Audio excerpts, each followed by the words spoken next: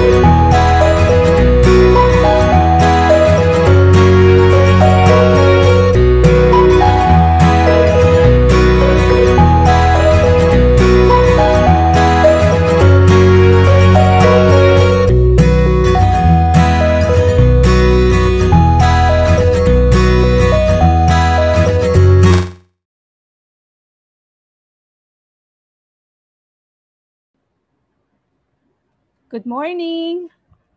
Just checking if my audio is okay. Okay, thank you. Salamat. So, good morning, everyone. A happy Monday to all of us. So, on behalf of VP for Academic Affairs, Dr. Cynthia Bautista, I am Evangeline Amor, member of the technical working group of the GE implementation, formally opening the UP System GE Conference 2021. So just a brief recall. Now, the last System G conference was held in 2017. That was in Mount Malarayat Resort in Batangas, and that was when different groups worked on the modules for the 11 GE courses. And then after 2017, there was a GE teaching conference in 2018, July, and there was also a breakout room there, breakout sessions during that conference. So after 2 years, so because we were supposed to hold GE conferences, system G conferences every year, here we are in our 2021 GE conference. So this conference aims to reflect, rearticulate, and reinvigorate. So there will be two parts of the conference. So we will have 5 days of GE conversations. Today we will have 3 conversations. And then the second part will be the plenary conversations, which will have discussion on the GE philosophy, the importance of GE, and its intersectionality and interdisciplinarity. Part of the plenary conversation will also be the presentation of the technical working group working on the GE evaluation, presenting the evaluation of the GE framework. So at this point, I'd like to recognize and thank the technical working group of the GE implementation made up of Professor Leia Abayao of UP Baguio, Sir Shane Carreon of UP Cebu, Ma'am Nak Gabriel of UP Diliman, Sir Mo Liangco of UPLB, Ma'am Maricon Carillo of UP Manila, and Ma'am Nelfa Glova of UP Mindanao, Ma'am Nera Catalbas of UP Visayas, Sir Bagi Bagarinaw of UP OU, and we also have as members at large Ma'am Pat Arinto and Ma'am Alisa Alampay. So welcome, good morning. I turn over now the screen to our moderator, Sir Pierce Docena. Hello, magandang umaga. Thank you, Ma'am Vanji. I hope my audio is okay. Good morning, everyone. So welcome to the first day of our GE conversations. And thank you, Ma'am Vanji, for opening our conference this year. So I am Pierce Docena. I'm from the Division of Social Sciences, UP Visayas Tacloban College, and I will be your moderator for this morning. Okay. And na-mention na po ni Ma'am Vanji yung objectives ng ating GE conference, so hindi ko na po ulitin. And I just want to thank everyone who is here in the Zoom meeting room. So far, we're at around 70 and counting. I think more people are coming in a little later. So I hope you've had a good breakfast or you're having coffee right now. I know it's quite early for probably a lot of us. So please enjoy your coffee while we're listening to the conversation or participating in this conversation. So I am joining this conversation both as kind of as an outsider and as an insider to the arts one, okay, or the critical perspectives in the arts. And why do I say I'm an outsider to the group? It's really because I don't teach Arts 1. Okay, so full disclosure po tayo. And if you're wondering what I'm doing here in this group in Arts 1, for a while, I was also asking that question, to be honest. Or sabi nga ng mga estudyante ko, same or same with a D and D at the end. But seriously, I am excited to be here because I want to broaden my intellectual and cultural horizons, even if I'm not from Arts 1. And by the way, that is one of the objectives of our GE program. Di po ba? Nagbasa po ako ng GE framework. Okay, and I'm really excited what our panelists have to say in a little while. I also said I'm an insider in the sense that I've actually been teaching GE in the old GE program before it was revised. So I've been teaching several GE courses, and although I haven't had a chance to handle GE in the newly revised GE program since 2018, I'm hoping that by participating in this series of conversations, what I will learn from this conference will inform my own teaching of GE in the near future.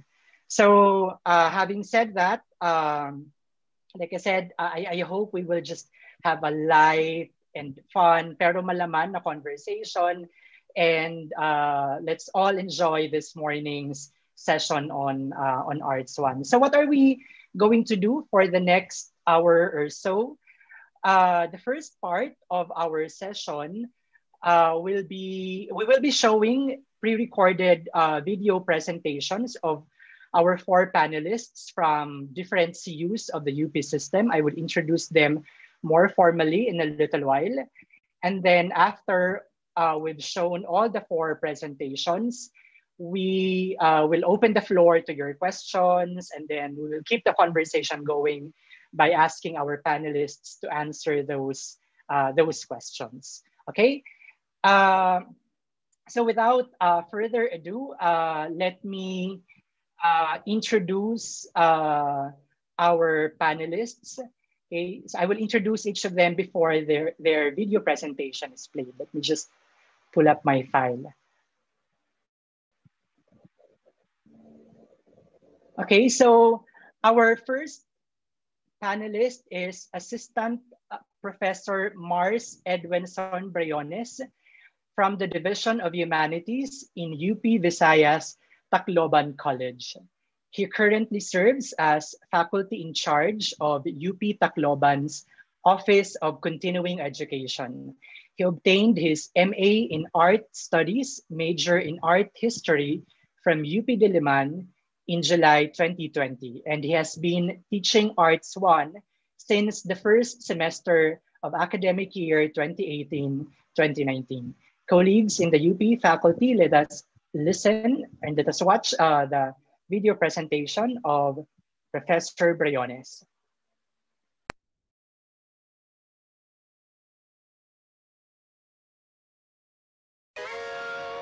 Thinking about what to say in the GE conversations made me cast my mind back, way back, to the first time I actually heard the term general education. It was when I was in first year in college in my Com 1 class, where we had to write a paragraph about the revitalized general education program. My topic sentence? GE is unnecessary. My instructor was right in the comments she wrote. My paragraph was brief, and so was my experience in GE at the time. Now 11 years since I wrote that cringe-worthy paragraph, I find myself overwhelmed by the many ways that GE enriches one's life in the university and beyond. Let me just touch on a few of them, particularly from my experience of teaching Arts 1 and in the context of remote learning and the pandemic.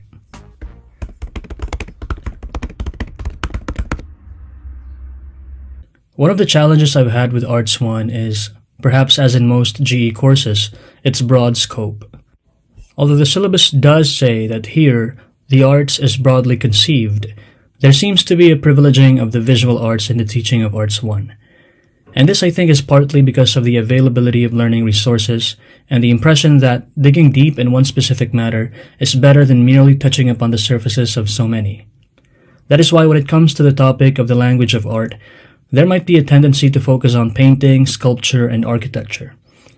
Nevertheless, one could say that the other parts of the course do address important issues pertinent to the arts, broadly conceived. But how they do address these issues in the ways that various themes overlap, recur, or interweave must be pointed out and presented.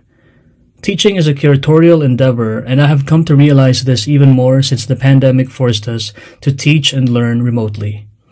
Integrating learning topics and tasks, tracing the threads that run through the course, and striving for coherence are all pre-pandemic regimens.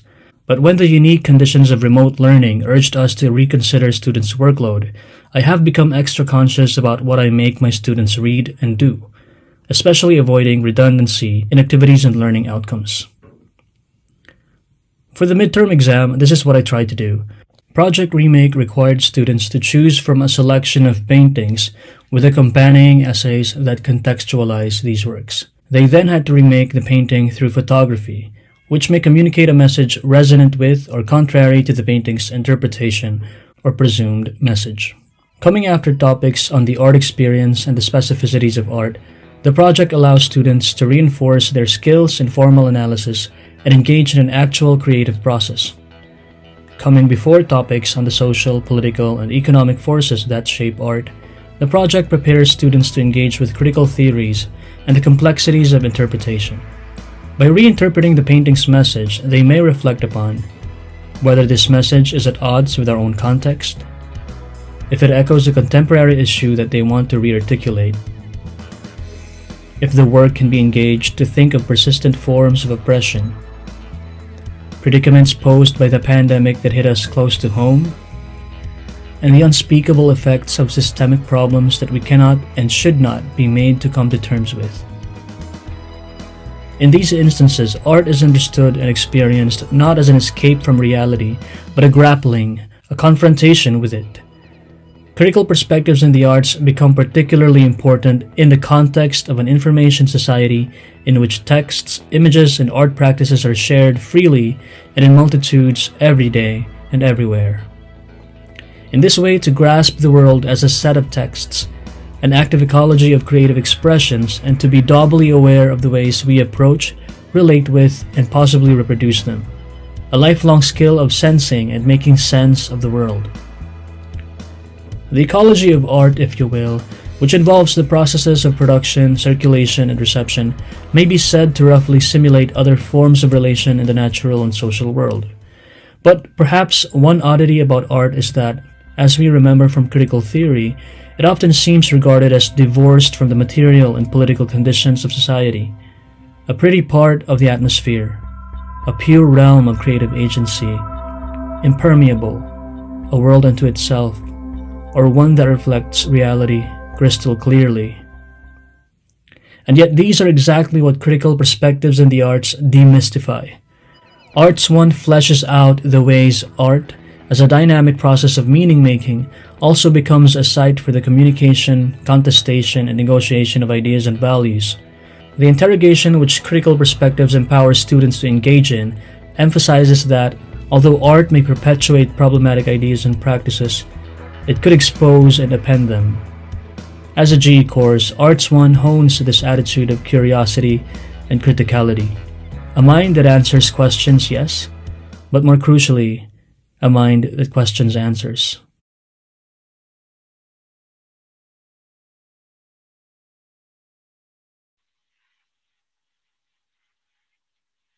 Thank you very much, Sir Mars, for that wonderful opening video presentation.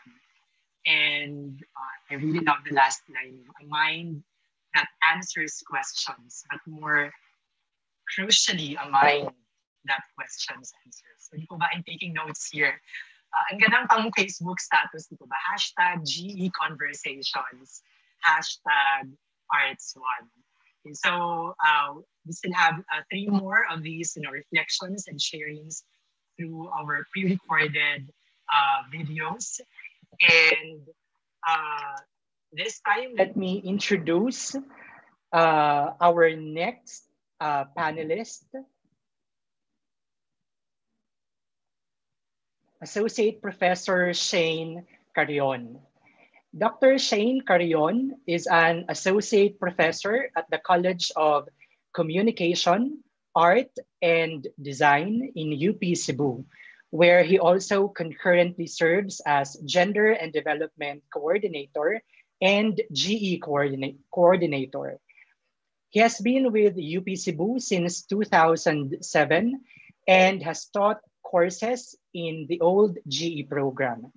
He was on study leave as a Fulbright Scholar during the revision of the GE program After finishing his PhD, he returned to active university service in time for academic year 2019-2020. So far, he has taught 2 semesters of Arts 1.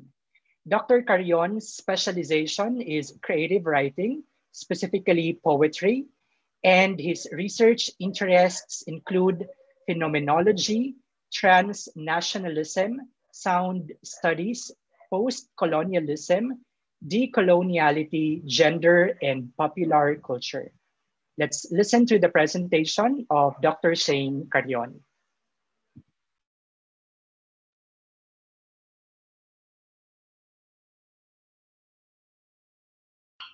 To me, Arts 1 makes a very good GE course in the way it provides a holistic appreciation of the arts beyond the personal subjective sense. Like students would no longer just say, it's just art, the artist's expression of his or her feelings. Arts 1 provides tools, enough tools for students who might not be generally inclined to art to understand art's often undervalued power and truly appreciate the craftsmanship involved in creating art, to think of art as truly serious and critical, with serious and critical impact culturally, socially, ideologically. Um, Arts 1 allows students to experience how creative expression can and is not only an articulation of critical thinking, but also by itself a critical and transformative action. Um, I haven't had the opportunity to teach Arts 1 pre pandemic, so there isn't really much um, of a reference, at least by way of first-hand experience for me, how the modules would be received by students, how the modules would look like when they're delivered close to the initially imagined setting, which was perceived to be um, residential teaching or in-person learning. So I am still learning how, in a way, to already modify these modules with the limitations imposed by the sudden remote learning environment.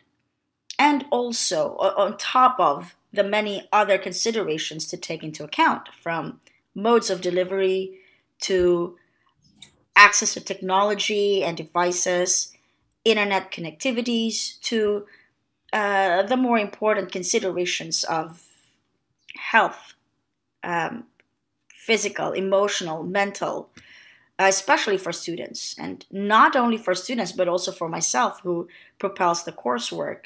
I'm even feeling this second semester is already taking its toll on the students.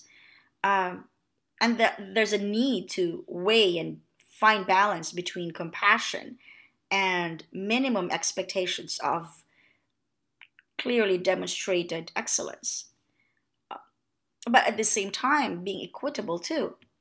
So those considerations are very important, especially because Arts 1 is a GE course, is meant to encourage and uh, encourage creative, constructive action, transformative action as a Filipino with a sense of shared community and uh, shared humanity, bridging differences or cutting through differences.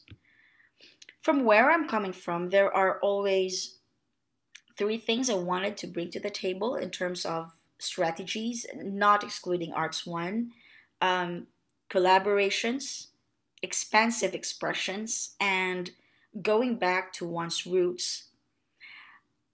Pre pandemic, I was teaching another coursework that's only even slightly related to art, and students would collaborate and wonderfully express their understandings of concepts and their thinkings of ideas creatively. Would put up an exhibit at the art gallery and say we'd have team performance art or installations. So when I learned that I was going to teach Arts 1, I was really excited. Um, and then all the limitations had to happen. Um, Students still did collaborations, this time through videos, which is a good thing, though not everybody can be expected to have access to it. I had one student who, as his topic response, created a soundscape of what it means being in a lockdown and not able to go outside.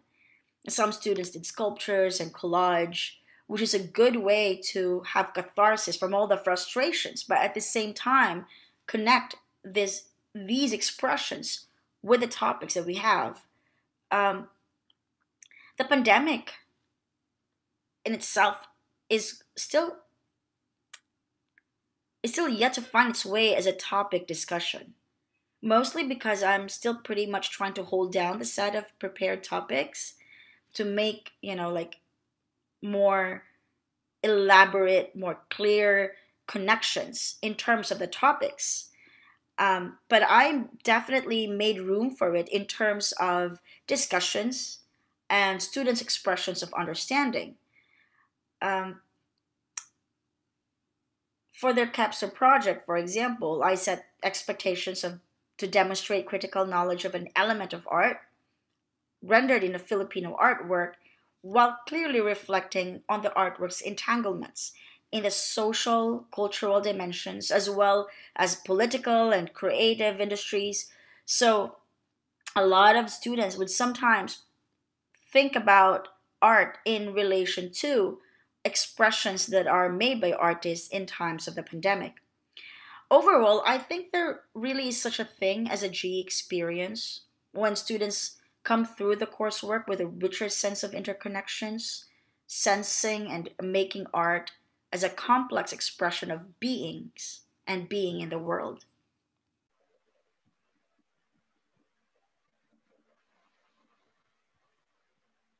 Thank you very much, Dr. Shane Carreon. Again, art as a complex expression of beings and being in the world. Diba? Ang dami ko na pong pang Facebook posts later. But I really love all of these reflections which show where you're coming from, not only in terms of your CU, but in terms of our panelists' experience of teaching Arts 1, whether they are relatively newbies as Arts 1 faculty and how they managed to transition into the remote teaching and learning environment. And like I said, we will have more of these reflections and conversations after all the presentations. For now, let's move on to our third presentation. Our third panelist is Associate Professor Diego Maranan. Dr. Diego Maranan is an associate professor at the Faculty of Information and Communication Studies in the UP Open University, where he is also the program chair for the Bachelor of Arts in Multimedia Studies program. He has been teaching Arts 1 since January 2019. Let us listen to the presentation of Dr. Diego Maranan.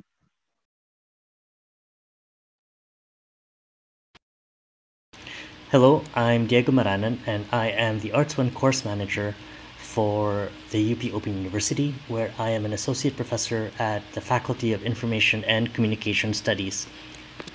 And I first taught Arts 1 2 years ago. Back then I had 286 students. Last year there were 230 students enrolled in Arts 1. And this term we are actually offering Arts 1 again, and we have 281 students. And so the question for us has always been, how do we teach Arts 1 online and at scale? And so I wanted to spend the next few minutes talking about some of the changes that were implemented during the second time that we offered the course, based on our experience from the first time offering the course. Obviously, one of the big challenges is how do you provide consistent and timely feedback to over 250 students at any given time? How do we support offshore and working students, something that we often have at UPOU in our course, in our programs, which means teaching asynchronously. How do we keep learners' interest in the course throughout the duration of the course? And how do we prevent cheating and encourage academic integrity? Which might be a bit more challenging if you can't see your students face to face and supervise their work. And so one of the first things that I had done, the second time I taught the course, was to actually not teach it on my own. And so I recruited another faculty member, Assistant Professor Banabe Miklat Jansen from UP Diliman, to be the faculty in charge. And I was just a tutor. And often our interactions would center around coming up with a learning activity. And Banabe asking me, can we do this in Moodle? And me saying, actually, not really, but you know what we can do instead is this. And so we divided our labor and expertise based on our competence, on what we were good at. And so because I was very familiar with the learning management system that we used, which is Moodle, I really focused on configuring the learning management system, on translating the instructional design that we had come up with, and supporting Banawe as she did a lot of the assessment and helping really steer the direction of the course in terms of the content. We had also redesigned the existing Arts 1 modules to make them more interesting and pleasurable to interact with, including creating a web-based adaptation of the original modules, where we would also add wayfinding tools such as table of contents and breadcrumb trails, and adding supplementary activities that would cater to the wide range of students that we have taking Arts 1. So one of the ways that we often get students to engage with the material and to engage with each other is to have discussion fora centered around the different modules. So for Arts 1, we had and continue to have about 16 discussion fora. But if you think about the number of students that we have and multiply that by the number of discussion fora, that would mean that potentially we'd have thousands of discussion forum posts to mark. And that clearly that would be impossible, especially if you wanted to submit our grades in time. So our strategy was to get, in order to get students to participate meaningfully and fully in each of the 16, was to tell them that we would randomly select 3 discussion fora that we will mark, but we wouldn't tell them until the end of the course which ones they would be. Or more or less, what we would do is towards the end of the course, maybe when the course is 80% done, we would give them a short list of the 6 discussion fora we would mark. And by the last week, we would tell them exactly which 3 we were going to mark, just for transparency's sake. We would also highlight notable discussion forum posts that students had contributed during the previous week, and we would highlight them during a regular weekly announcement that we would post to welcome the week. And this was significantly easier than trying to provide feedback to every single one of the 3,000 potentially posts that would be posted during the course. We would also assign coursework collaboratively. So for example, we would randomly pair up students and ask them to discuss a topic for that week. And for the final project, we assigned students in pre-assigned groups and got them to work on their final projects. One of the most important things that we did was to incorporate peer and self-assessment activities using Moodle's unique assessment tools and learning tools. So for example, in the discussion fora, we would get students to rate each other's posts. Moodle provides something called a workshop activity, which allows students to rate themselves and their peers. And we also ask students to rate groups of individuals. So we'd ask them to rate the final projects of the group. So to recap, these are all the different strategies that we had incorporated the second time that Arts 1 was taught at EPOU. And the question is, did it work? How do we know whether it was successful? I think one piece of evidence that we have to think that our strategies were successful was in looking at the grade distribution and the grade outcomes for the course. So you can see the first time around, which is on the left, in grade distribution. On the right, you see how the grades were distributed the second time around. And you see this really nice normal curve that you would expect in any course. And the other thing to note is that if you look at the the relative sizes of the number of people who had dropped out or had failed the course, it was significantly lower in the second time around. Sorry, when I say significantly, I don't mean that in a statistical significance kind of way. But you can see that basically students seem to have been more engaged throughout the entire process. To summarize, the way we taught Arts 1 online and at scale was to overall structure learning and assessment activities around learner-learner and learner content interactions, and de-emphasizing the learner-instructor interactions. Taking advantage of randomization for designing learning and assessment activities. And finally, using a full-featured LMS like Moodle, which can do things like randomization, which is not something you can do with simpler learning management systems like Google Classroom. So currently we are trying to, for this term, we're incorporating new experiments in our teaching, including turning on the Turnitin plagiarism checker in discussion fora, and looking at whether students can self-organize themselves for their final project groups instead of assigning them beforehand. I think that's it. Maraming salamat po. Thank you very much, Sir Diego, for that presentation. I've read your comment in the chat box, something about your presentation being dry. Not at all, sir. Actually, this is, one of the beauties of this conversation is that each faculty member comes into the conversation with a unique contribution. And, you're from UPOU, and I'd like to think that that is your unique contribution to this conversation. Unlike many or most of us who have been, kind of grappling in the dark when we shifted to the remote teaching and learning setup. This is actually your world, your universe, so to speak. And I'm pretty sure we have more to learn from you later as we open up the floor to the questions of our panelists. So thank you very much, sir. And I know you mentioned Prof. Banawish is actually here, I think, in the participant. Yes. So good morning, ma'am. Thank you for being here. Okay, so we'll hear more from Sir Diego in a little while. Let me just introduce our fourth panelist.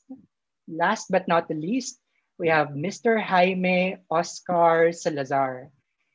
He is an instructor at the Department of Art Studies, or DAS, College of Arts and Letters in UP Diliman. He has been with the DAS since 2017 and has taught Arts 1 since it was first offered during the first semester academic year 2018-2019. He is a member of the department's Arts 1 task force, which was formed to help deal with the challenges of handling the course in remote learning context. He is also a peer support volunteer of the UP Diliman Ugnayan ng Pahinod. Ladies and gentlemen, let's listen to the presentation of Sir J. Salazar.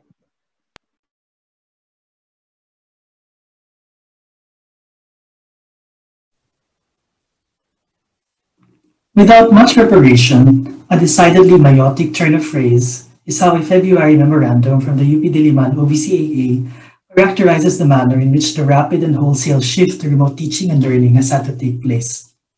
We find ourselves little better off as we enter the second year of what is likely to be several more of such a shift, given our government's grossly incompetent and unconscionably negligent handling of the COVID-19 pandemic, exacerbating long-festering crises and fomenting new ones: economic, political, social, and ecological.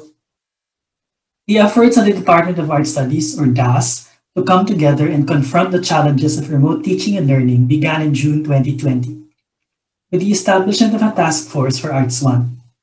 Even as we affirm the value of the official syllabus and modules, we realize the need to more sensitively account for not only the various challenges that had arisen in connection with the pandemic, but also the main directions of the discipline of art studies and turning points in the intellectual history of the DAS.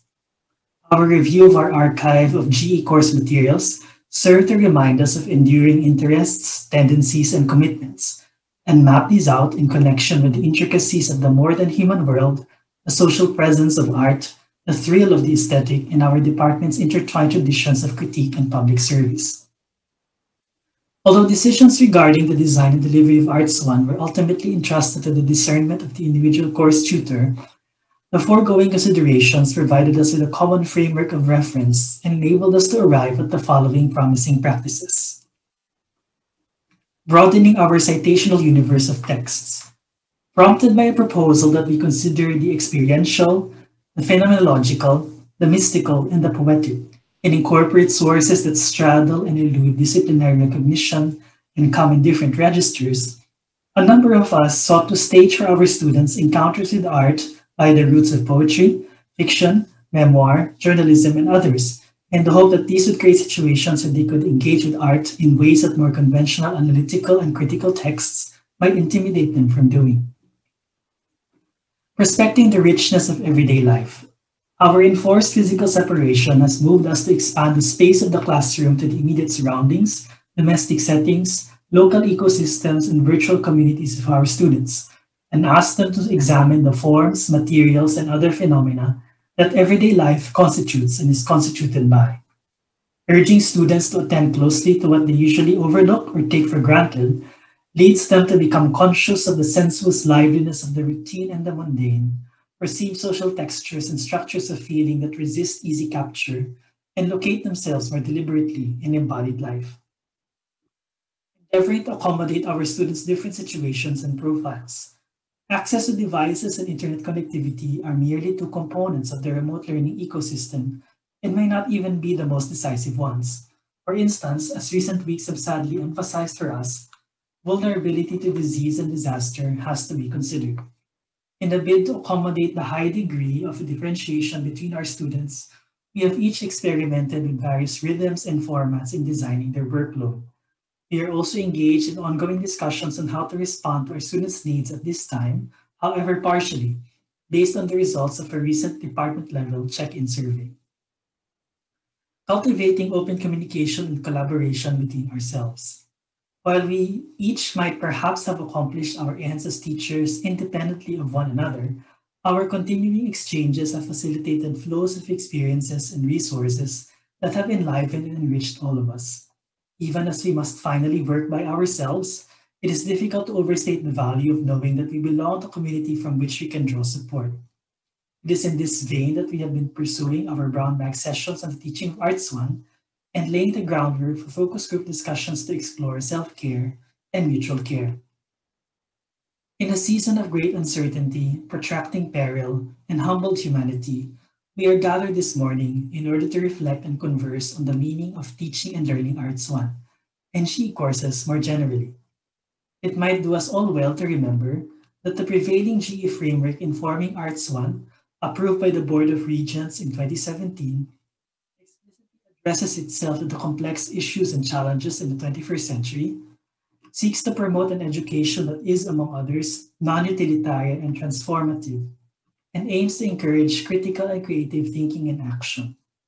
These aspirations suggest to me the beginnings of a speculative and contingent itinerary toward provoking what, following Walter Benjamin, could be a real state of emergency, one in which we actively renounce the lures of the normal that has led to our current overlapping catastrophes in favor of asserting our agency, broadening our sympathies, and mastering the solidarity and resolve to reimagine and renew our world with and through art. Thus might new forms of life and living together come to arise. Thank you for your time. Thank you. Thank you very much, Sir Jay. And thank you for bringing us back to the GE framework and mentioning the GE philosophy, and for reminding us to reimagine and renew our world with and through art. Ang gagaling. Thank you very much to our 4 panelists. Pwede po kayong mag-react using the reaction button. Or sabi nga ng mga students ko, heart reacts only. Andito po sa lower right portion ng ating Zoom meeting app. Okay. Again, thank you to our four panelists for sharing your strategies, your tips, and your reflections with regard to teaching Arts 1. Now, we will continue our conversation by opening the floor to the questions of those who are in the Zoom meeting room. So I'd like to invite our panelists, if they can, to turn on their camera. And to our participants, I think, Steph, if you can, I'm not sure if you can flash again the instructions for those who'd like to send in their questions via Slido. Of course, you can also type them in the chat box. And then our secretariat will collate them together with our assistant moderator, who will be asking the questions to our panelists. Okay. Also, we've already received questions from those who have registered to this event. So we will be talking about those questions first while we are waiting for questions to come in from Slido or from the chat box. Okay, so please feel free to type in. Okay, yeah, it's already there. Yung link. Pinost na po ni Steph ng GE Con Secretariat for everyone. And at this point, I'd like to introduce our assistant moderator who will be helping me choose the questions. Actually, she will be the one asking the questions to ask our panelists. We have Assistant Professor Jessa Amarille from UP Tacloban. Ma'am Jessa, would you like to say a quick hi? Hi, Sir Pierce. Hi to our panelists. Hi, everyone. Good morning. Yes, good morning, Ma'am Jessa. Thank you very much. And by the way, in case you're wondering why you're not seeing Sir Jay or Sir Jaime Salazar, unfortunately, he cannot open his video because of connectivity issues, but he is definitely in the Zoom meeting room, so he can still answer your questions. So hindi siya ma-spotlight for now because hindi siya makapag-open ng video, but he's here. Okay, so yeah, I think we can start. Ma'am Jessa, if you're ready, I believe our panelists are all here. So maybe you can start by asking them the questions coming from those who have registered previously or a few days ago. All right. Thank you, Sir Pierce. These are the questions that our participants submitted upon their registration. We organized the questions into three categories. The first one is on teaching practices and innovations, especially in a remote learning mode. The second category is opportunities and challenges in teaching Arts 1.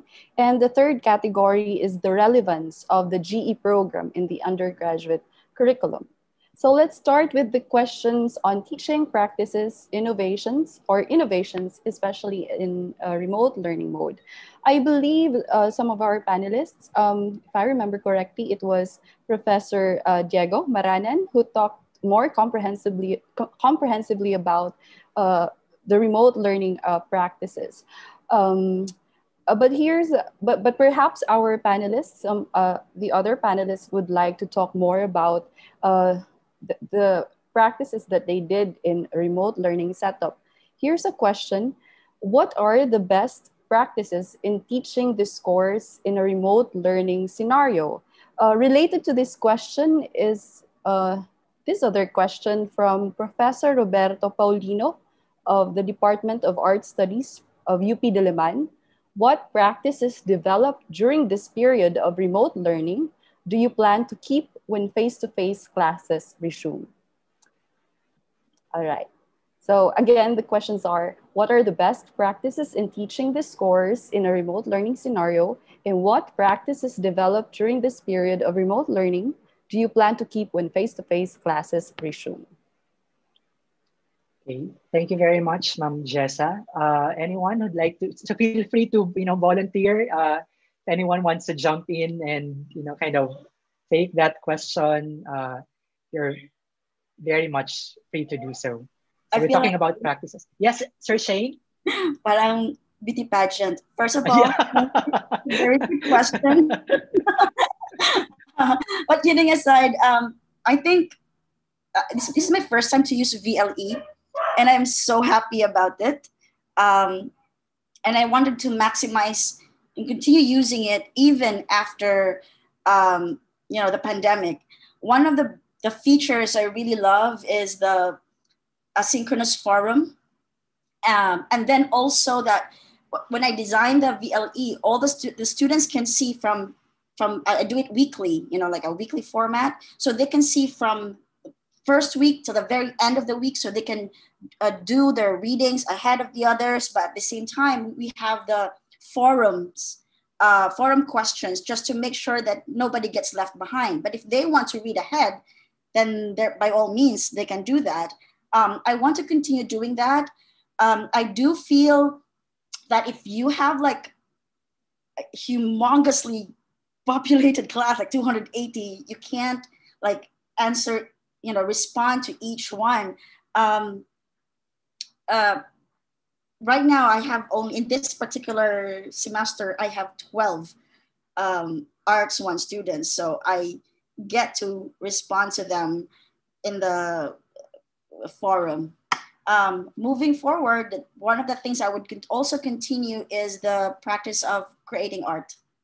And then we'd have like maybe a show and tell, not just like because I feel this, but they can talk about the elements.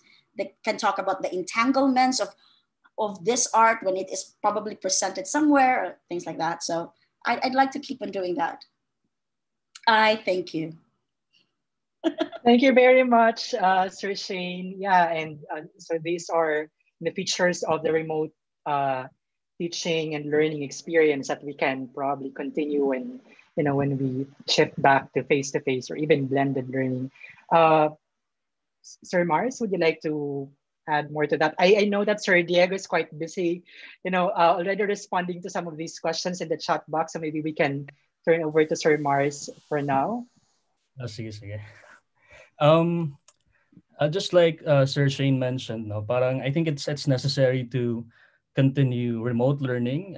Like after the pandemic, probably it's gonna be blended learning na, no? So it's gonna be a combination of face-to-face interaction and remote learning. And the crisis has made us realize the advantages of remote learning, no? So that's something which I plan to carry on, which I think I will have to do naman, because I'm not sure if that's the step that the university is gonna take. But aside from that, another thing which I found particularly helpful in remote learning and in the preparations is completing the course pack before the semester starts. This made me more conscious and strategic in designing the course as a whole, rather than adding to it as the semester goes. Of course, even in the remote learning setup, there may still be minor adjustments as the semester unfolds. But with completing the course pack at the beginning of the semester, you are able to understand the course as a whole and see how its constituent parts relate with or build upon each other. And I think this helps to avoid afterthoughts or topics and activities that are merely added to the course for the sake of completing it. For sure, preparing the full course pack at the start was very challenging, but at least in my case, it helped to imagine how the course will begin and end. To have a more purposive approach in delivering the course. Yeah, thank you, Sir Mars. Which reminds me, actually, now that you mentioned about the preparation of the course pack, you actually sent a video entry to the UP Remote and Teaching Learning Expo. So nagpa-plug na tayo, di ba? So if you want to learn more about that in course preparation, you can actually check the website of the UP Remote Teaching and Learning Expo for more tips and strategies on how, not only from the Arts One, but how our other faculty members handle their own courses as we transition to remote teaching and learning. Sir Jay, would you like to add or to say something or address this question? Yes, Sir Pierce. Good morning Yes. to everyone. With regard maybe to the first question about best practices, no, I think that if there is such a thing as a best practice, we have yet to invent it. And I say that because while remote pedagogy is a well-established field of practice, I don't think it was necessarily developed to respond to our specific context right now, amid the pandemic. And so, in a way, to as Sir Pierce put it a little earlier, we're in a sense we're all still groping, in the dark, for how to reach out to our students in the best way possible. And because how do we know what is best, except retrospectively, and we're not yet done with this crisis. With regard to the other question about practice that I will retain beyond this period, one practice I think will be allowing my students to assess themselves. I had previously already incorporated self-assessment, but only for group work, peer and self-assessment. But for this period, I've included a self-assessment component for all the course requirements. And I think this helps to develop a stronger sense of accountability among the students, as well as makes them more conscious. What exactly am I trying to get out of the course? What am I learning? And the self-assessment also has space for them to justify the grades that they give themselves. So I do tell them, you can't just give yourself high scores and, I will just take that as is. But they also have to explain why they think they deserve the scores. So that's it for me. Thank you. Thank you, Sir Jay. Yeah, medyo tricky yung best na word, but if I remember dun sa presentation ni Sir Jay, he actually talked about promising practices in this time of pandemic. And I actually like that they have a task force in the department to take care of these concerns. Sir Shane, you're raising your hand.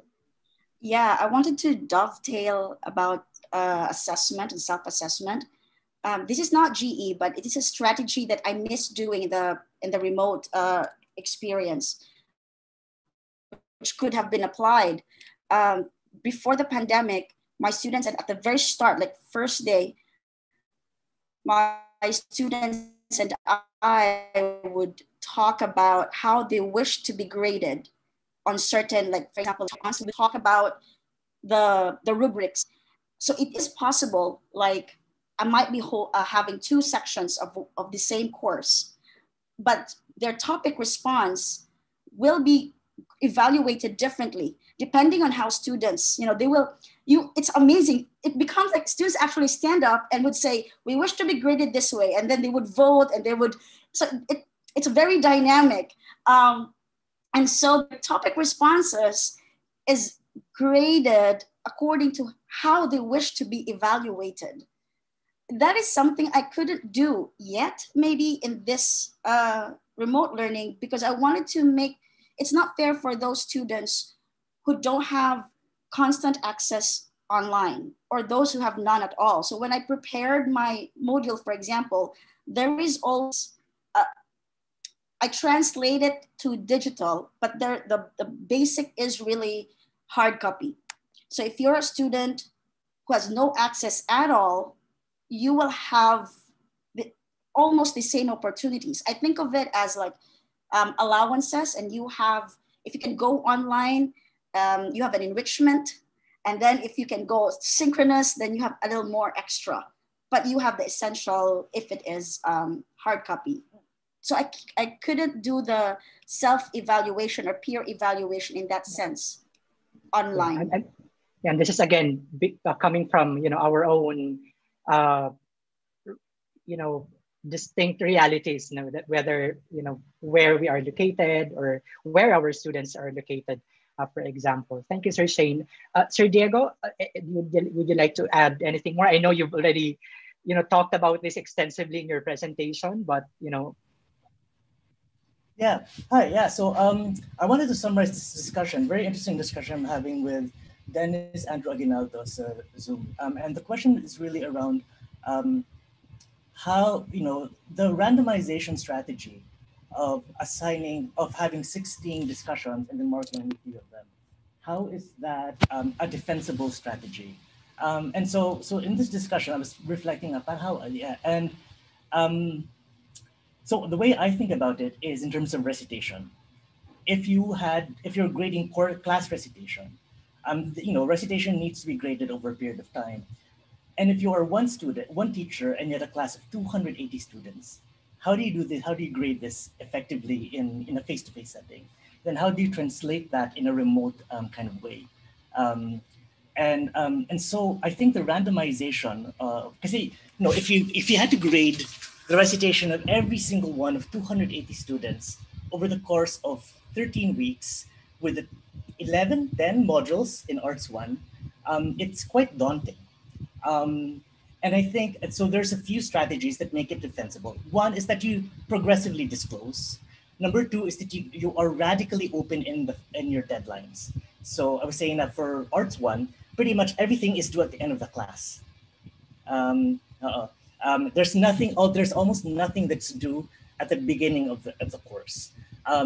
Self-assessment, as was just discussed, is incredibly important, and peer assessment.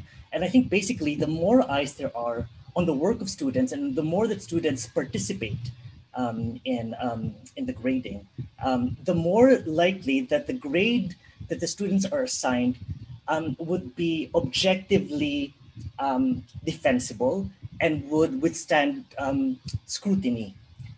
In fact, one of the things that I haven't done before, but I'm trying in another course, is actually getting students to construct the syllabus and the marking guide with me. So for example, in our final project, sa capstone ng BAMS, the Bachelor of Arts Multimedia Studies program, I actually asked students, tell me how you would like to be graded. Tell me what weights I should prioritize. That's something I haven't thought about sa Arts 1. And maybe we can start doing that, because that's still along the same lines of getting students to reflect on themselves. Asking students to tell me on what grounds you would like me to assess you means na you're asking to think, saan ba ako talaga magaling? Yeah.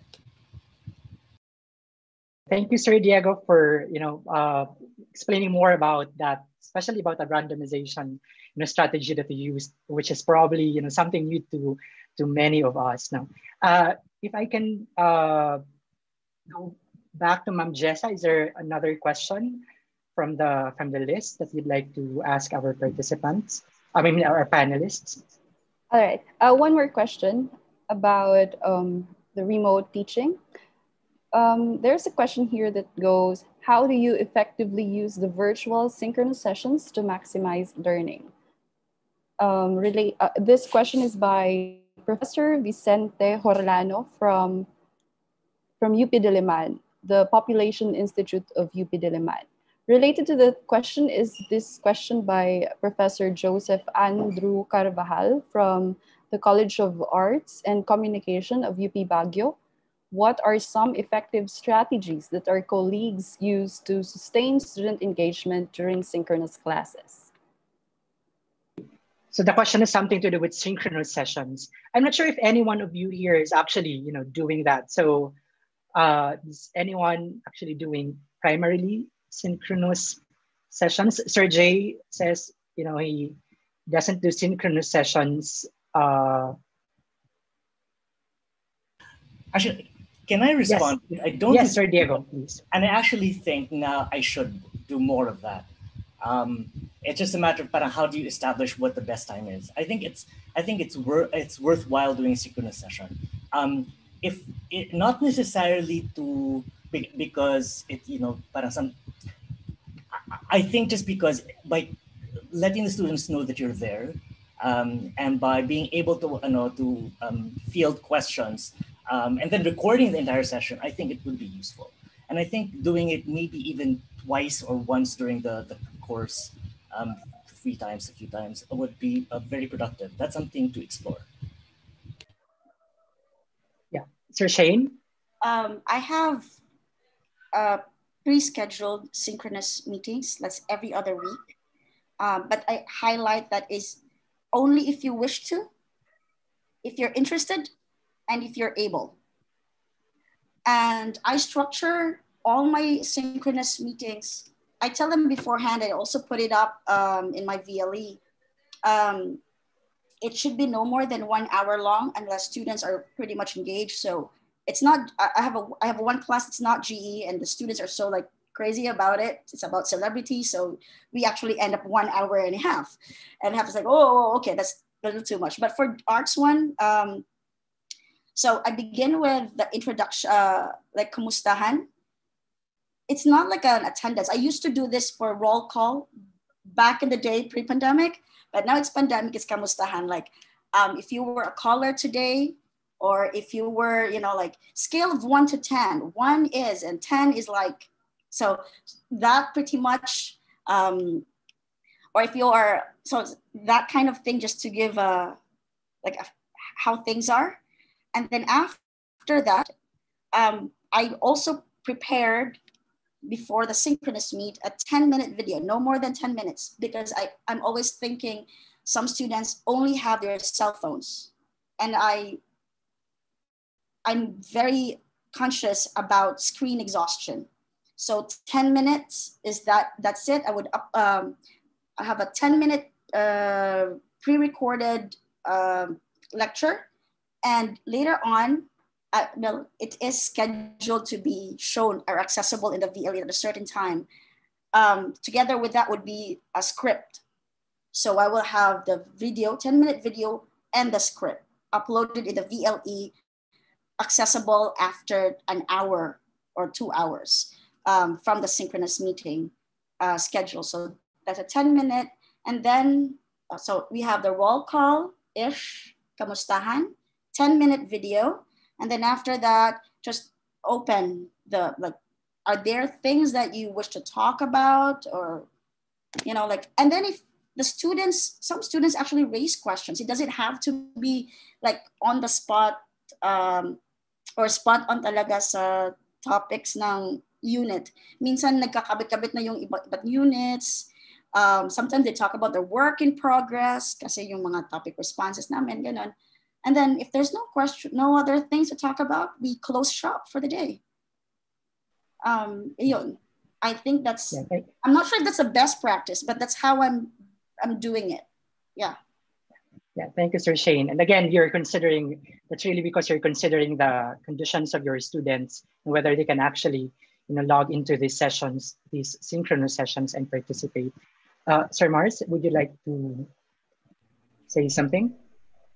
To be honest, I have not yet done a virtual synchronous session because at least last semester when I thought, because this semester I'm not teaching Arts 1, and that was because I felt like not everyone has a laptop or internet ready phone or good internet connection. But I'm not sure at this point if almost everyone already has these resources.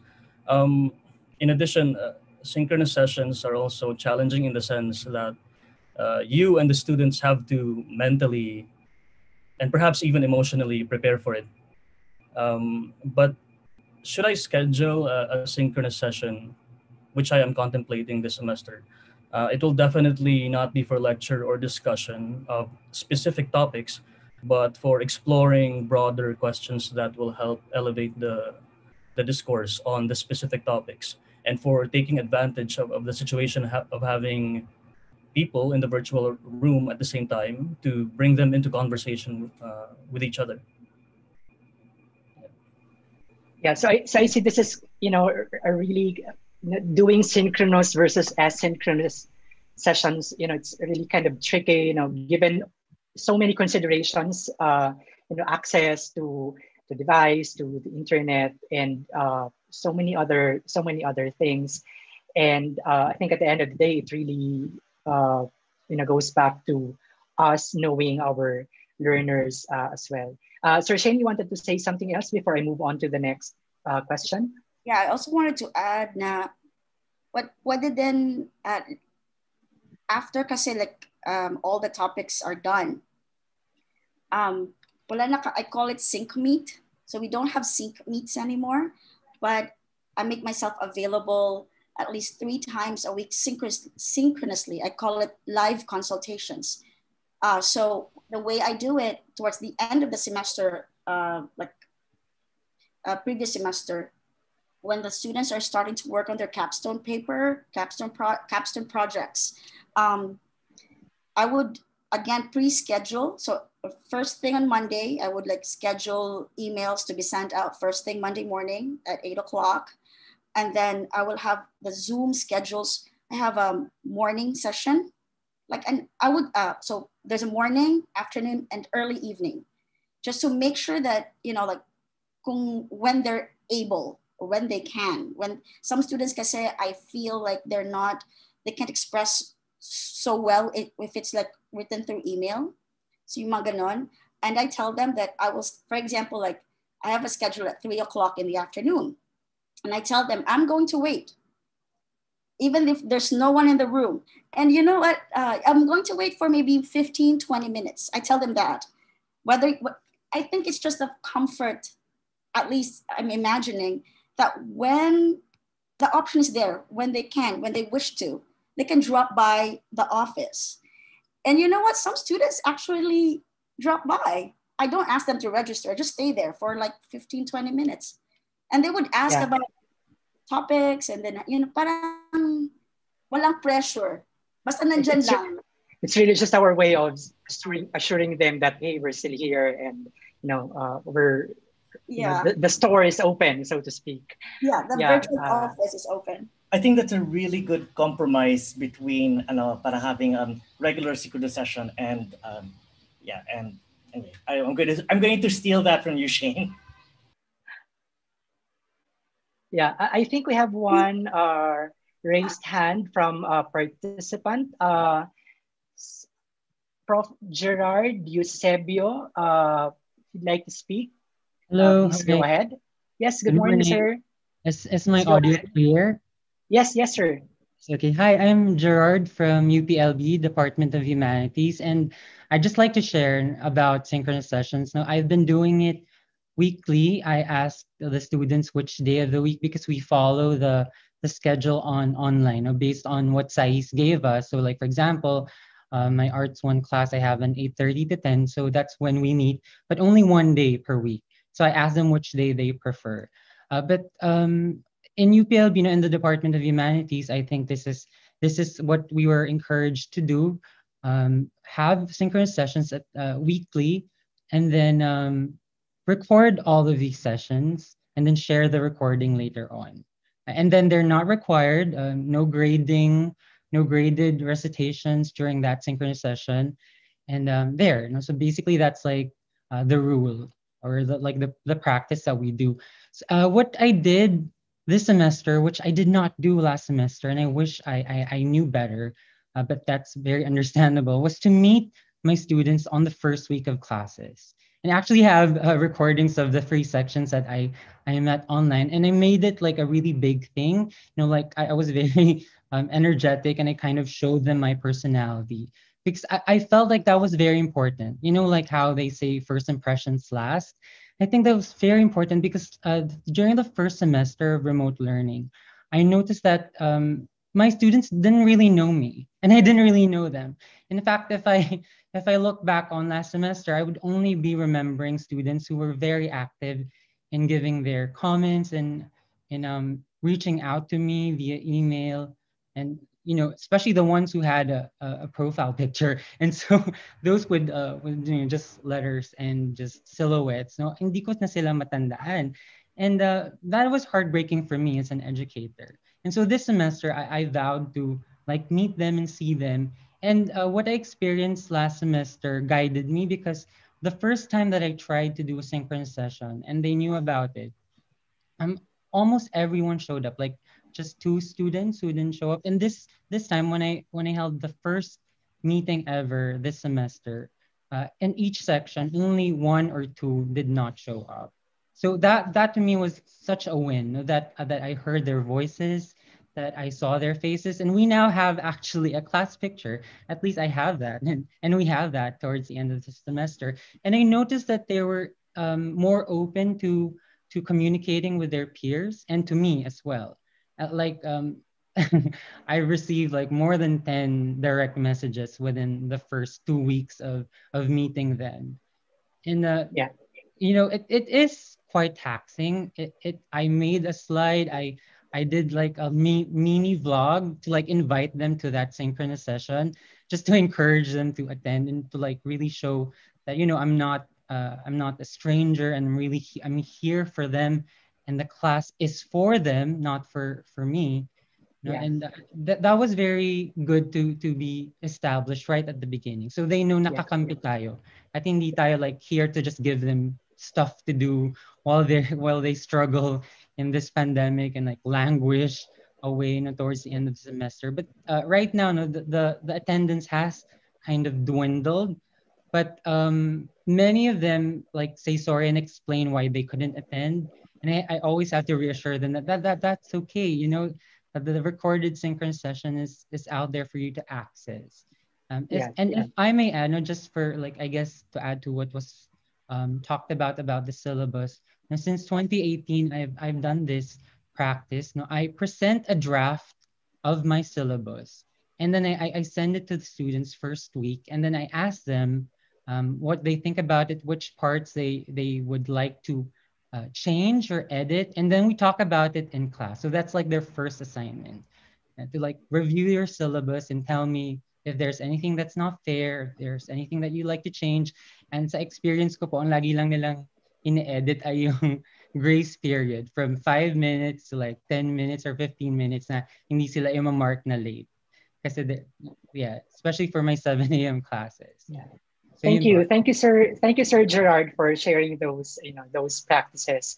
Yeah. So for all our other participants, please feel free to type in your tips and strategies. I know we only have very limited time, but just by reading through your comments, all our other participants can also learn from your experiences. So before we move on to the next question, maybe Sir Diego would like to address some of those things that have been raised in the chat box already. Yeah, Sir Diego, you want? Yeah, Yes, sir. There's one particular issue that it's worth highlighting. Yung issue of using other platforms other than the UP sanctioned ones, such as Facebook and Discord.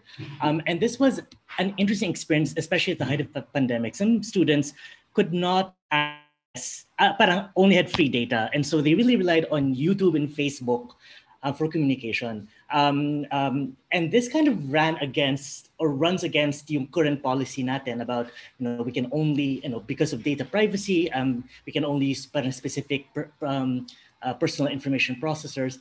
I don't know how to resolve that. I personally don't use Facebook, but I understand as a teaching tool, but I understand teachers who do find any utility in it. I'll leave it at that. Yeah, but this is probably a conversation that you and your other colleagues can continue talking about even outside this particular session, because that's really that's a big thing, kumbaga. Okay. But thank you for addressing that question, Sir Diego. Let's go back to Ma'am Jessa. Any more questions from the participants? Hi.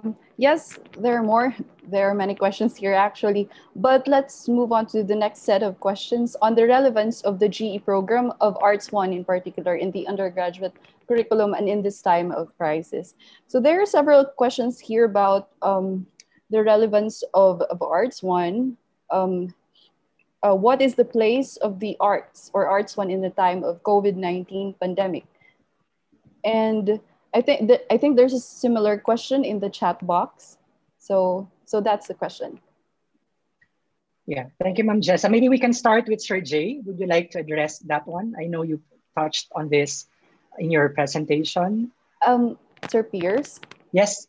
Before Sir Jay speak, may I add this question?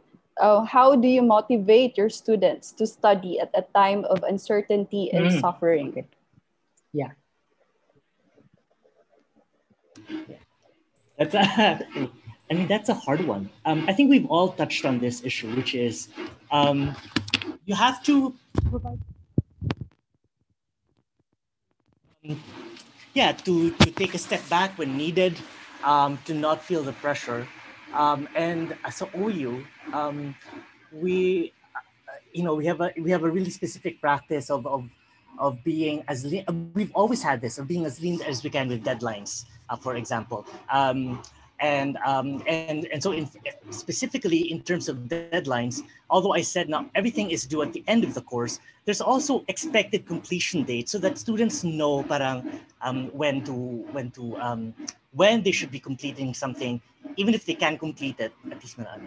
Other than that, I think just being there, as si Shane has said. Yeah, thank you, Sir Diego. Sir Jay, would you like to add more to this question?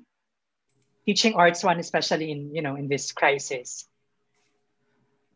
Well, okay. I should say the second question is immensely difficult. No, I'm not sure that we can really answer.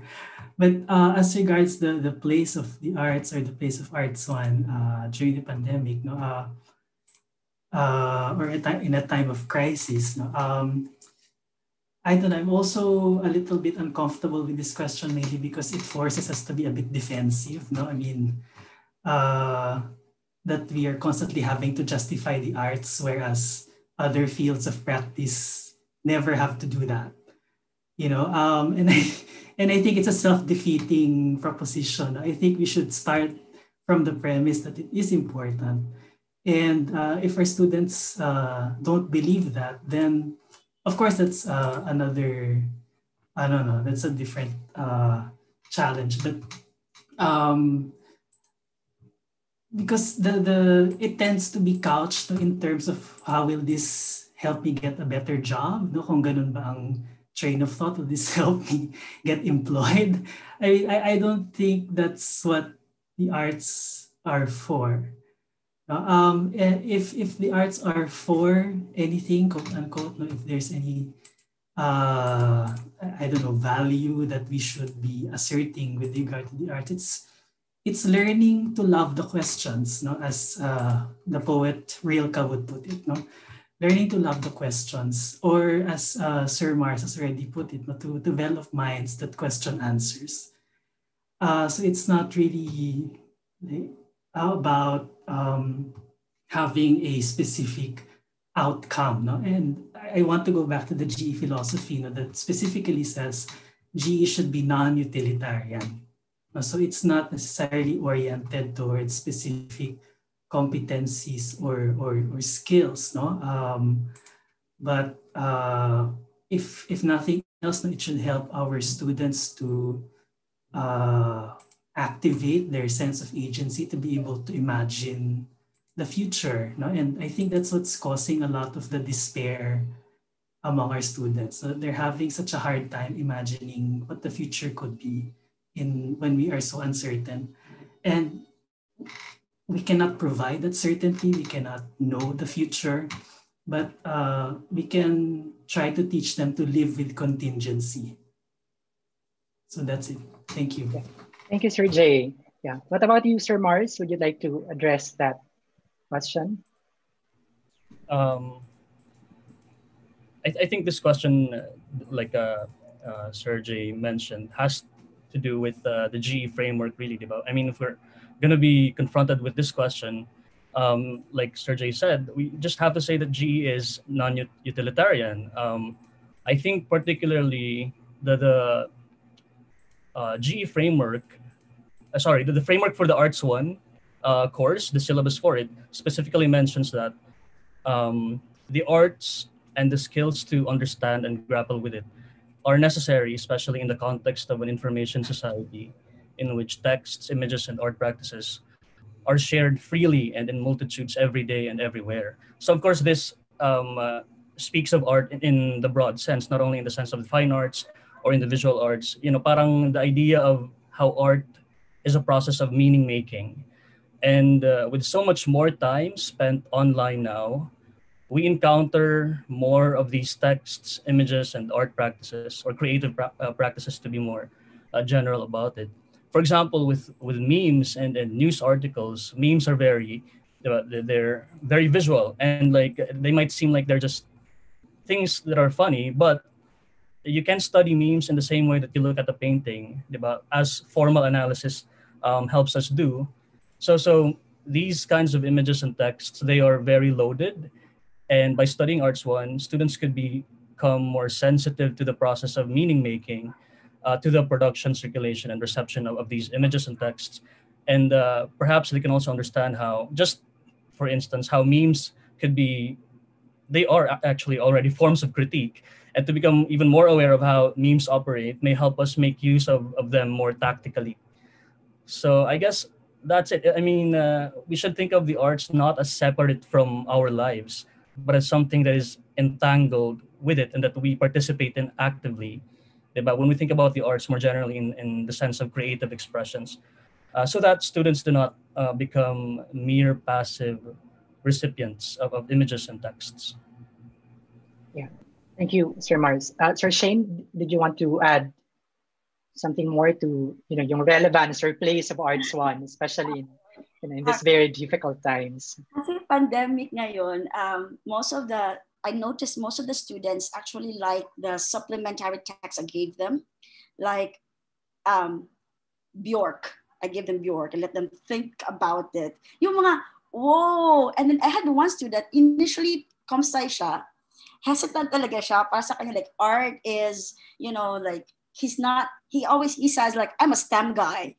That's like his thing. I'm a STEM guy. And then later on, this same guy, the same student, actually found about David White, who writes about, who makes art, graphic, conceptual. So I think that kasi these days, medyo screen talaga, it's worthwhile to take advantage of the things that students can find online, expressions of art that is more medyo popular, hindi siya yung, kasi I wanted to break the idea that when you think of art, they always think about paintings and sculptures.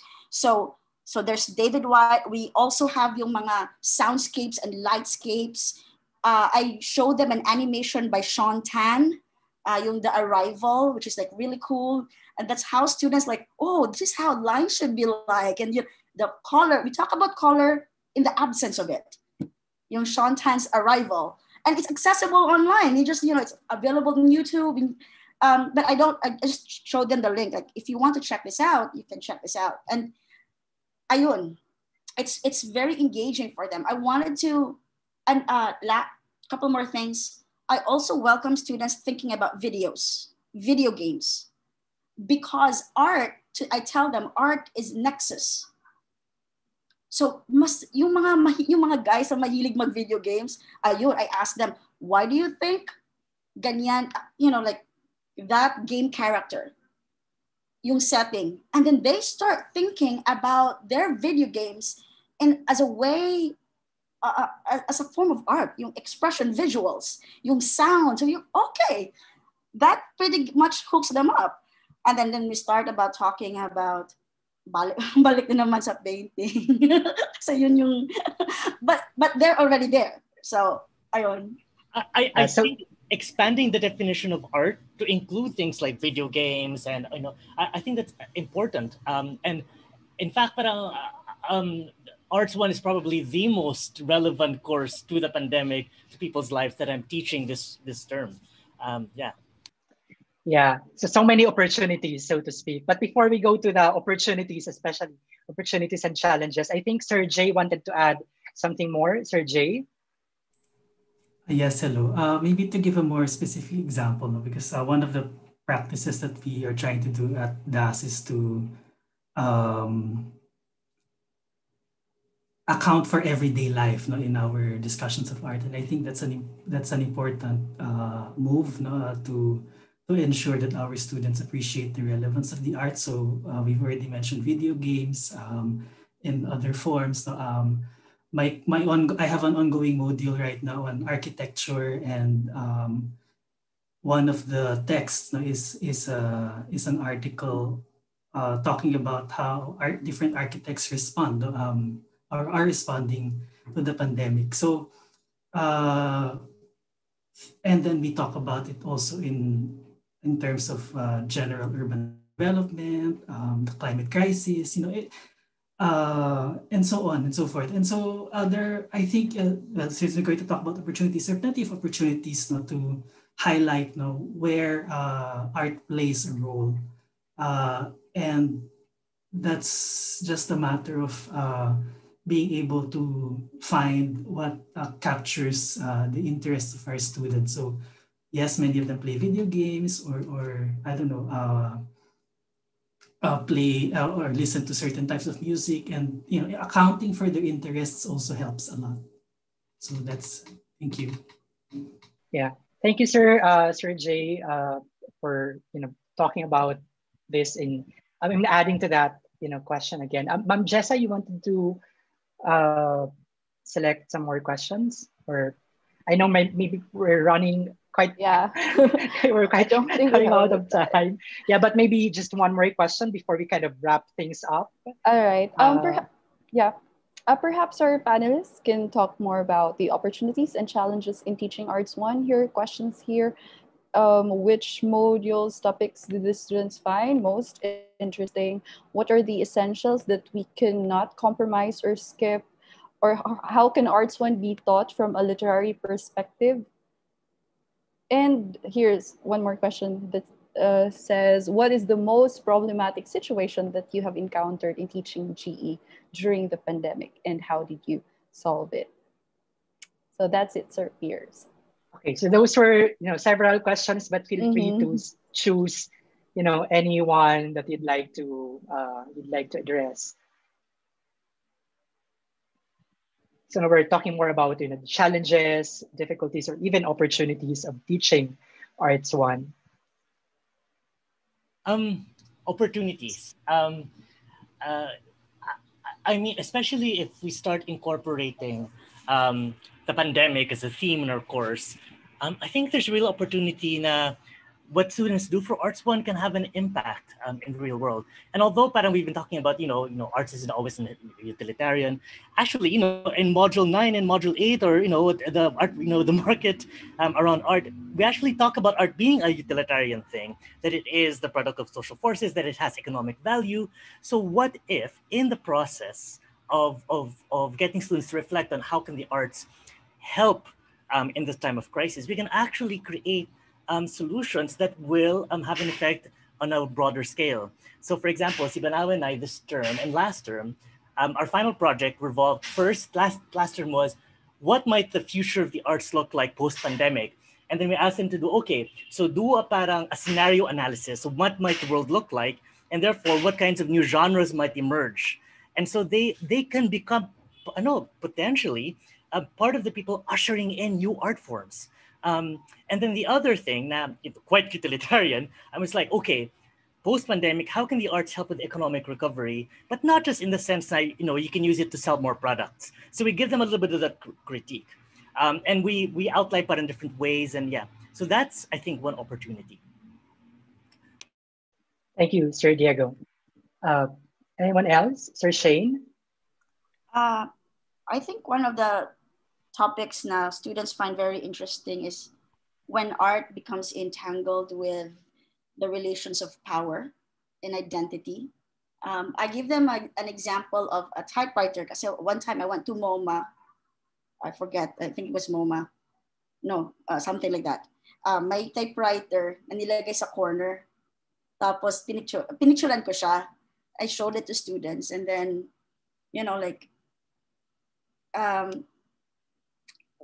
but I tell them that this one is in an art gallery. Do you think this is art? How it becomes art, the processes of validation, and yung mga power relations, kasama na din yung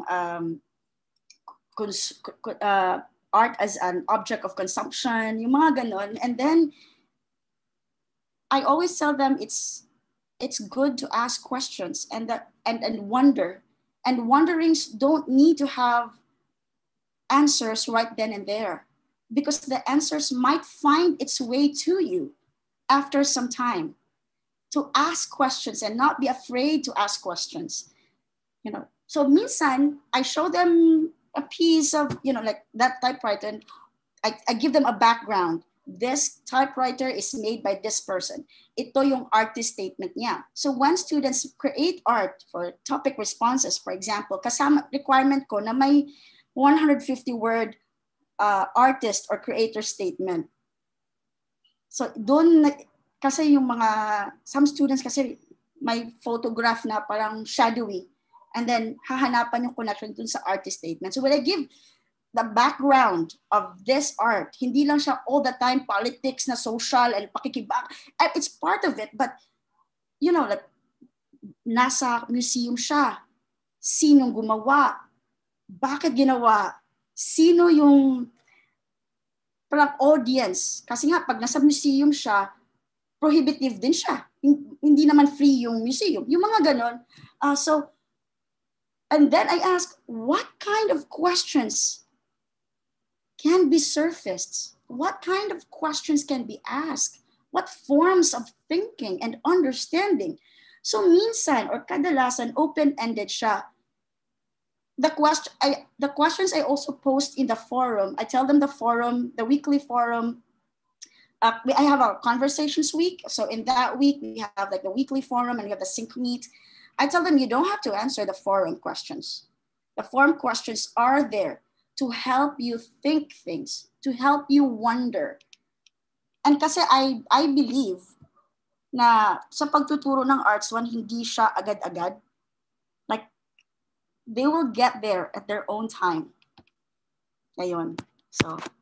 Thank you. Thank you, Sir Shane. Sir Mars? Baka din na lang sa question of the most problematic situation that I have encountered in teaching GE this in the time of a pandemic. To be specific about GE, because this is what we are dealing with, I think one particular feature of what might be called the GE experience has to do with how interdisciplinarity is highlighted, not only in the design of the course content and activities, but also in the learning environment.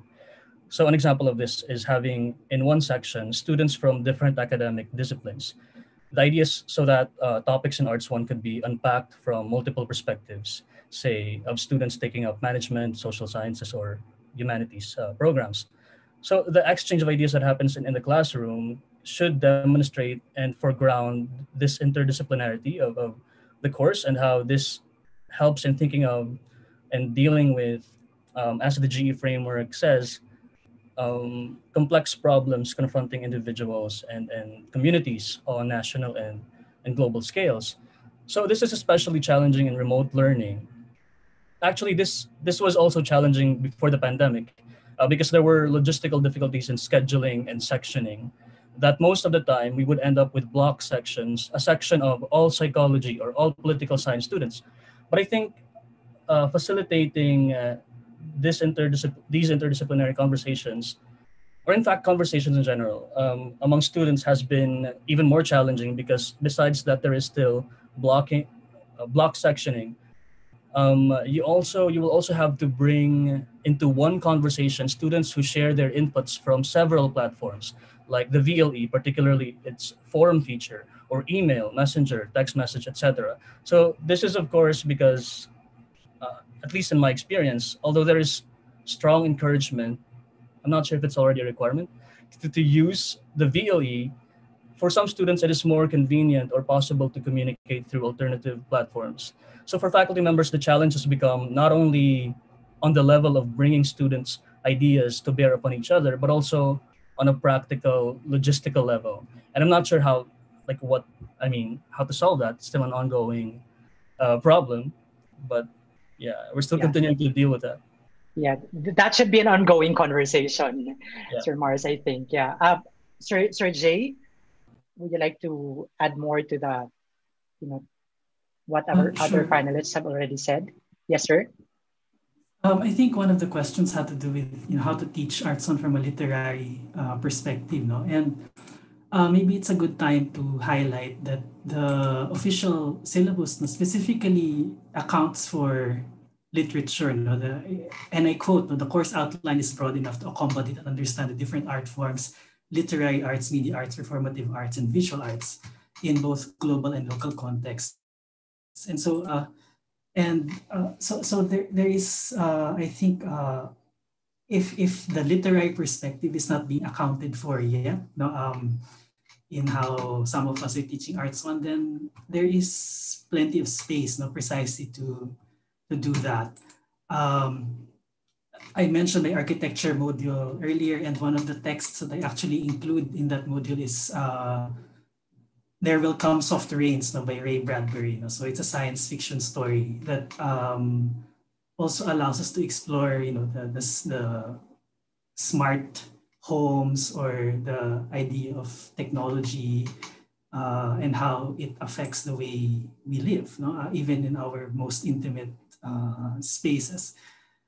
So, in fact, as conceived, or as written, at least, the syllabus allows for us to, or allows different faculty members with different specializations to come in and contribute something. And I mentioned this because in our case, the Department of Studies at Diliman, this is something that we're struggling with, because as of now, we're the only academic unit handling Arts 1. And I think it would be great if it could be offered by other units, by other faculty members from different fields. Just because the outline or the syllabus is generous or capacious enough not to cover these different perspectives. So as of now, in fact, we have we're running up a rather huge backlog. So this is the more practical side of it. We're running up a rather huge backlog in terms of our classes. We're about 3,000 students behind. And it would help if other academic units were to also participate. So that's it. Thank you. And that's one of the opportunities, I think, that we can further explore. Thank you, Sir Jay. So before we wrap things up, Sir Shane wanted to add something more. You were raising your hand. Oh yeah, about literature. I have in my entire syllabus, I'm into poetry, pero I think sa entire syllabus ko, dalawa lang ata poems na. The first poem was from Merle Alunan. It was contextualized with a phenomenon. Yung may poem kasi siya about Yolanda. And then the second poem that I included was my own poem, read side by side the Bulul, which was found as one of the artifacts inside a museum. So maganda siyang, so yung literature na ginawa ko is to have it have them in conversation with one another. Ayun. So parang same world but different forms of art, different forms of expression through art. Yeah, thank you. Thank you, Sir Shane. So, medyo overtime na po tayo, but I'm really happy that, that the chat box is abuzz with comments and sharing from our other participants, which is a great thing. Of course, 1 hour and a half, it's not enough, for a lengthy conversation for Arts 1. And this is not the last, definitely. So we'll still have more chances to get together and to talk about those questions. We apologize if we will not be able to cover the other questions posed by our participants. But just to wrap things up, maybe just very, very quickly, kasi yung theme natin is Baon-Bidahan, no? And we've already talked about yung mga baon ng ating mga participants, nagbidahan na tayo dun sa ating mga strategies, yung ating mga ginagawa sa ating respective CUs. Very quickly, I'd like to go through each of the panelists. What would be your probably final, parang beauty contest, diba? Or final message, farewell message probably before we end the session to your fellow Arts 1, or maybe not just Arts 1, but fellow GE or even fellow UP faculty who are currently in attendance. Just to wrap things up. Sir Diego? Yes. Yeah, I think what's clear, and this is what I was getting at the discussion in the chat natin, is that we've had to not deviate, but represent, as Robin points out, the approved modules for the sake of creating authentic learning experiences and meaningful formative and summative assessment activities. And I think what I'm taking from this is that I actually have much more room to represent than I thought. But I think the modules were still useful in terms of setting out ano ba yung general issues that we can talk about, and what kinds of activities could be structured on that. So that, yeah. Thank you, Sir Diego. Sir Mars? Actually, I can't really think of anything more to say. I think we've covered so much. Just final thoughts, maybe just a message of like, take care, everyone.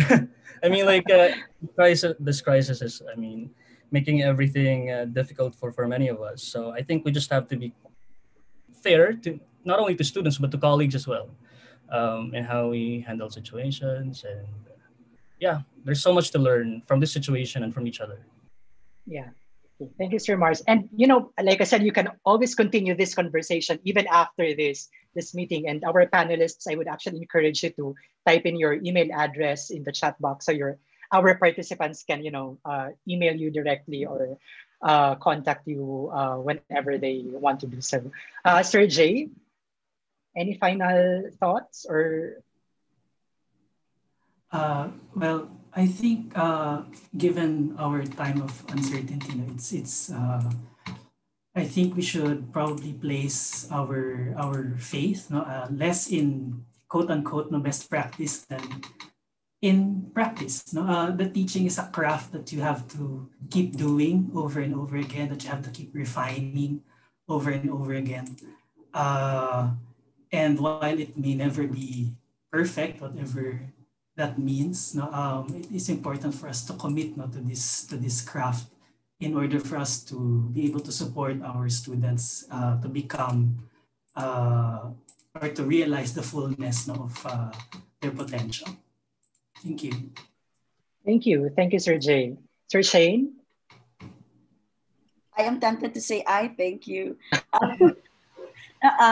A couple of things. One is that I still very much find useful yung prepared modules ng Arts 1 because it helps us focus ano yung ituturo, yung mga ano yung tools na kailangan.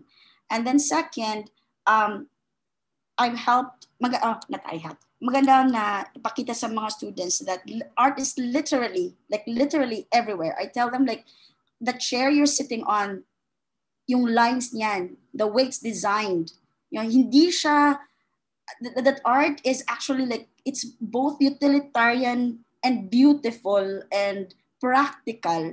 Kahit yung book cover, minsan, for example, like this one, I would pick something like, look at this one, bakit ganito yung design? Yung ball pen, yung ganon. So, nakikita nila. So, ayun, make it more real, make it something that is very, very relevant. Ayun. Para exciting din, di ba? Thank you. Thank you. Thank you very much for this very enriching conversation. Nako, sobrang bitin, no? Pero like I said, this is definitely not the last.